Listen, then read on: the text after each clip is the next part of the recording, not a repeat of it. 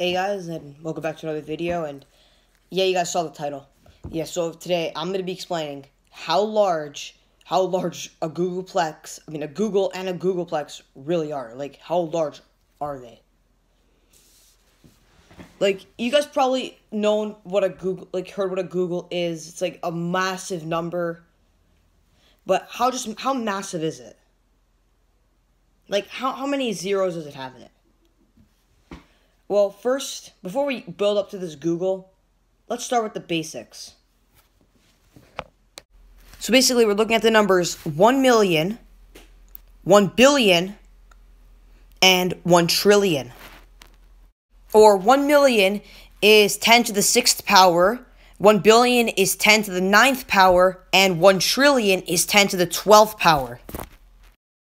Alright, so 10 to the 6th power is 1 million, which means it's a 1 followed by 6 zeros. But how big is a Google? Like, how many zeros does a Google actually have? Like, what is it 10 to the power? Well, believe it or not, let's try 10 to the 100th power. So yeah, 10 to the 100th power, yeah, it's crazy. So, or basically with a 1 followed by 100 zeros, which is actually more of an enormous number than anyone can imagine. And my way of explaining it is not the easiest. So start with one simple dot, then draw 9 more to make it 10. So then you would have 10 dots, or aka 10 to the power of 1. And then, so keep drawing dots, so like that's just 10 to the power of 1. So then to keep going, to actually get to a Google, you would have to keep going until you hit 10 to the power of 100, obviously. So how do you get 10 to the power of 2? How do you make it that? So 10 to the power of 2 is obviously 10 times 10. It equals 100. Which would be like 10 rows of that 10 dot row that I just did. It would be 10 of those rows. So I have to draw 9 more rows. So then 9 more rows, that will make it 100. It would make like maybe a square of dots. And that would be 100 or 10 to the power of 2. But to get to the 10 to the power of 3, which is 1,000, you would have to draw 10 of those squares. And then let's say it formed a rectangle of 1,000 dots. And then after that, you draw those 10 squares, made this rectangle. How do you get to 10,000? Well, try multiplying that again. Try making 10 of those rectangles and then making an even bigger square. That has 10,000 dots instead. But then, you want to get to 100,000, 10 to the power of 5, you would have to take that big square and do another 9 of those to make 100,000. And that's only 10 to the power of 5. Imagine this, doing this process 100 times, multiplying it by 10. However, the Google is a quiet number compared to the Googolplex.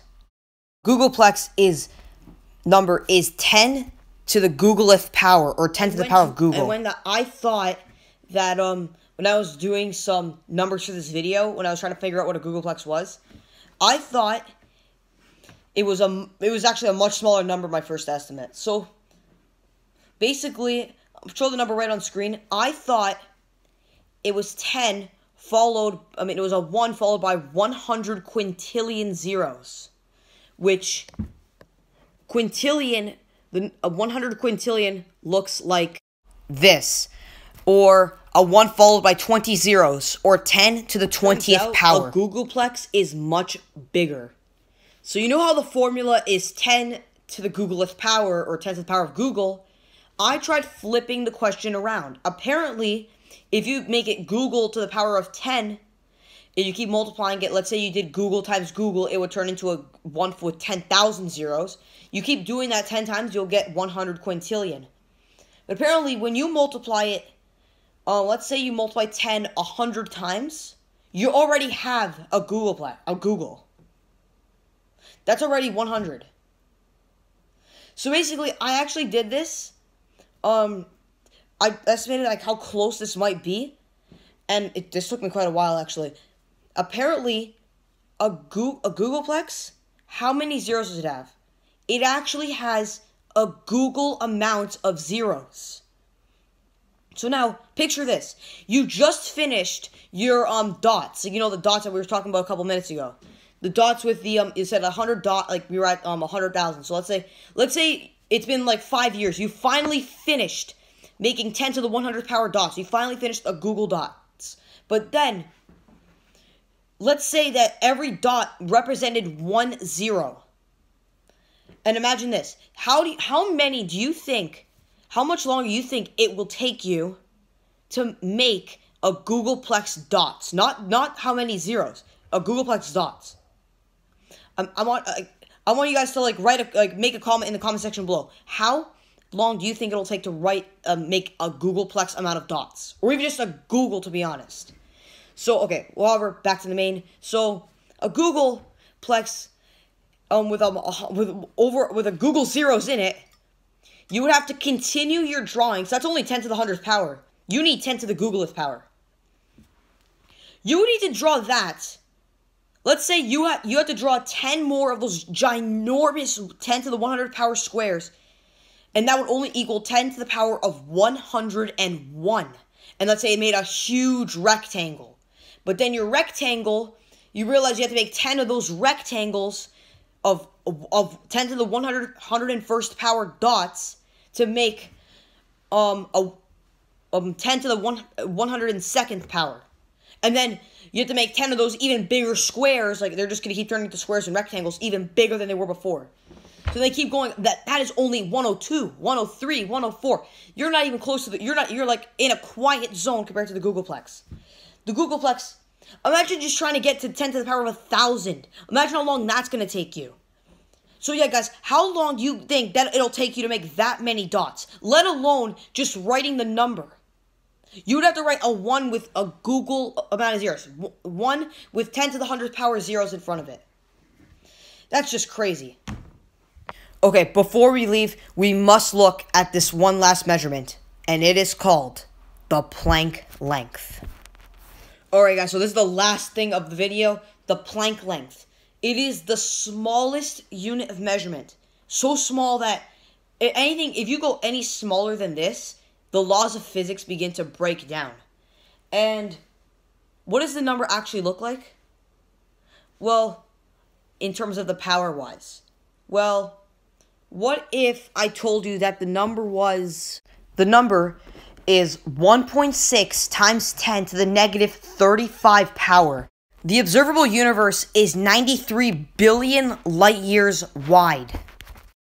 And 1 light year is 9.461 trillion kilometers. Moment of truth. How wide is the observable universe in Planck lengths? Does it beat the Google barrier? No. It wasn't even close to the Google. There is, in diameter, 1.4077968 times 10 to the 51st power Planck lengths in the observable universe in diameter. Not even close to the Google. And there you go, guys. That's basically it. It didn't even break the Googolplex. It didn't even break the Google barrier. Not even close, to be honest. So, and that's all. That's pretty much it. That's pretty much it. So, if you guys want to see more videos like this, or any videos in general, please smash the like button, destroy the subscribe button, and be sure and click the bell so you guys don't miss any videos. And when I mean click the bell, I mean like destroy it. Just destroy it. Demolish that bell. And you guys can follow me on Instagram. My name is TornadoBoy1001. I'll put it in the description below if you guys didn't really get that correctly. And I hope you guys are shocked how big the Google and the Googolplex actually are. Okay, I'm done talking about like the Google and Googolplex stuff. I'm getting a little bit, my brain's getting a bit tired like that. Alright guys, see you guys in the next video.